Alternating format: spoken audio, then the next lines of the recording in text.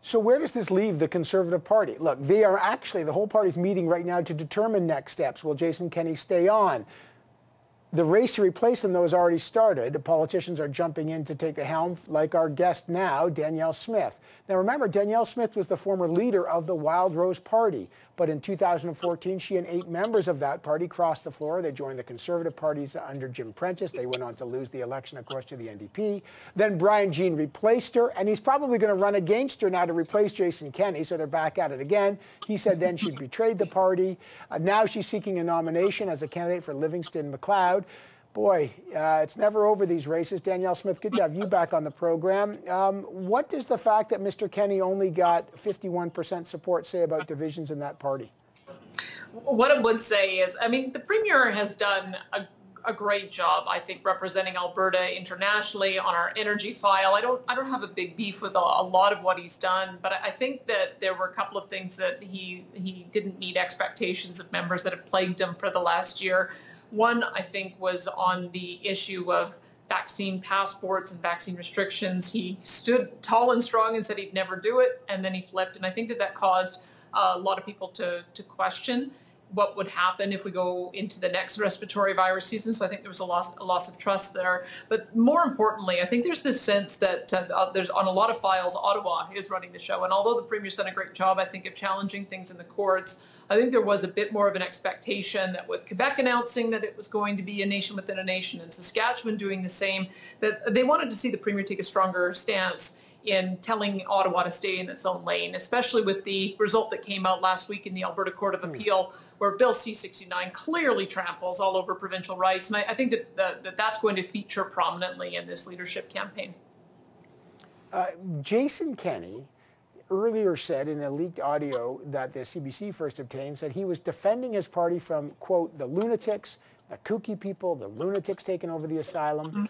How divided is the party when the people that Mr. Kenney labeled as lunatics have now ousted him, essentially, and then he's still got 51% of people who actually want him to remain? So what does it say about a party that deeply divided?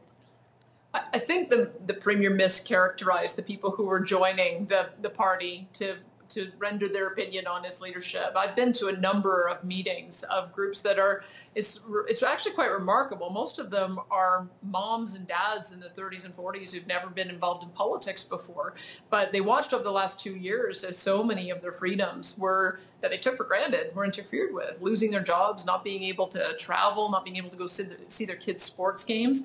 And I think there's a lot of people very, very concerned about the impact that this has had on kids. Now, to the Premier's credit, he has been one of the first to move in reducing restrictions, but I think it was a little bit too little, a little bit too late. And as a result, there was a huge groundswell of support of just, Ralph Klein used to call them severely normal Albertans, and that's what I would look at it too. I think it had been mischaracterized, and I think this now gives an opportunity for everyone to come together and talk about what the new vision for the UCP will be. Okay, you want to, obviously, you're throwing your hat in, I have heard, and you've confirmed that. Look, given your history, after you led the Wildrose, then you crossed the floor, you joined the Progressive Conservatives under Jim Prentice. They lost to the NDP. Brian Jean said you betrayed the party then. Why should people trust that you're the person, you're a person who you couldn't beat Alison Redford as a Progressive Conservative, you crossed the floor. Why should anyone trust you to lead a united party?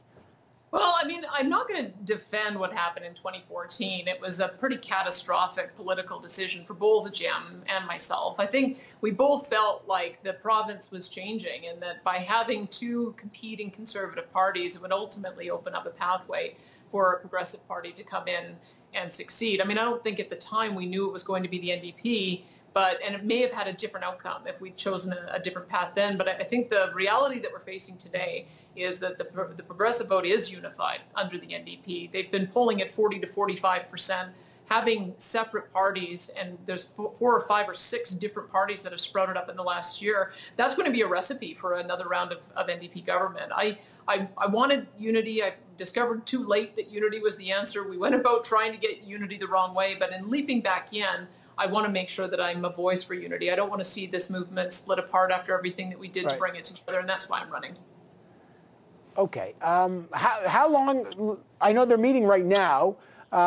How long, in your view, should Jason Kenney be able to stay on as premier? I spoke to one of a member, well, a former member, frankly, was booted out of the UCP, but he still sits as a member, in the ledge. He said he's got to go now, like not yesterday. Brian Jean says, it's over, Mr. Kenney. You can't stay. We need an interim leader today. Bye-bye, it's over.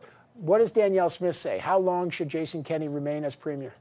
Well, I know the Premier has done a lot of work in trying to heal the relationship with our Indigenous peoples through his connection with the Vatican and the Pope. And the Pope is visiting in July. And I think it would be appropriate for the Premier to stay on until then if he wants to be the Premier of Alberta while that historic meeting and that historic apology tour takes place. So I don't see that there's any mad rush to see him removed from the position. There's only a couple more weeks of the legislative agenda. Then we get into the summer season. We're not back into the legislature until October, at which time I would expect that the leadership would be decided by then. So I'd leave it to caucus, but I don't see that there's any reason to force him to leave earlier than would be appropriate.